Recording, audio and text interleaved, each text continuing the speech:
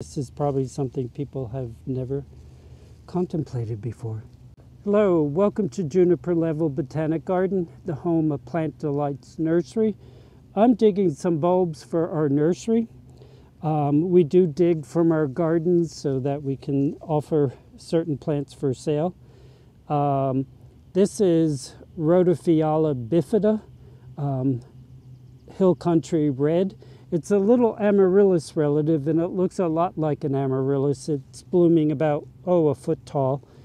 Has a bunch of common names: schoolhouse lily, hurricane lily, oxblood lily.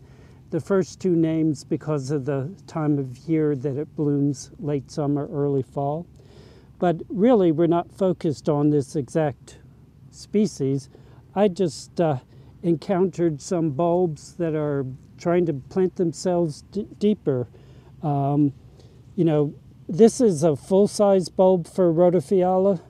There's some smaller bulbs that aren't blooming size that are perfectly normal looking. But then I found a bunch of weird looking bulbs. And these bulbs are trying to plant themselves deeper. The term I know is contractile roots, but it really looks more like the bulb itself is able to pull itself deeper into the soil.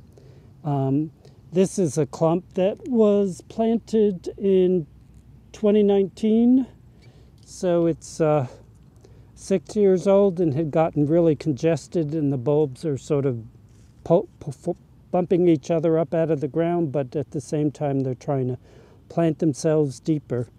I've seen other species do that, like daffodils and lycoris, and probably any number of other things with true bulbs.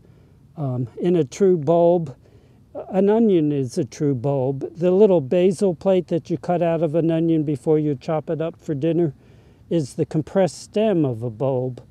And the roots are produced by it, and the actual bulb and the whole top of the plant is produced by that compressed stem. And they're trying to get the bulb further down in the soil instead of right up at the surface.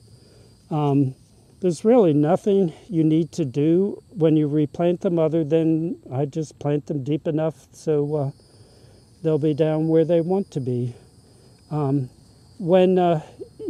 This is the middle of July.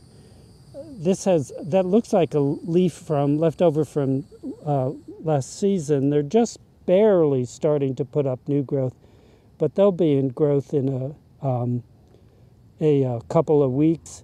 And this late summer or even midsummer is a really good time to dig and divide them because they're coming back into growth and they'll reestablish really quickly. But again, our focus today is on contractile roots. This is soil is really loose because I had dug up the whole clump a little while ago and sent the full-size bulbs to the nursery. I'm planting them a few inches apart so they have room to grow up into blooming size bulbs. And I'll plant this one full-size bulb that I actually stole from another clump just so I had one for today's little video. And they are growing through a ground cover of Chrysogonum virginianum. I think it's still virginianum. Eco-lacquered spider, which is a real vigorous spreader. And the evergreen ground cover is really nice for a bulb that is only in active growth for 6 months of the year and then leaves a blank spot when it's not blooming. All right. Well, thank you for your time today, and I hope to see you again in the garden.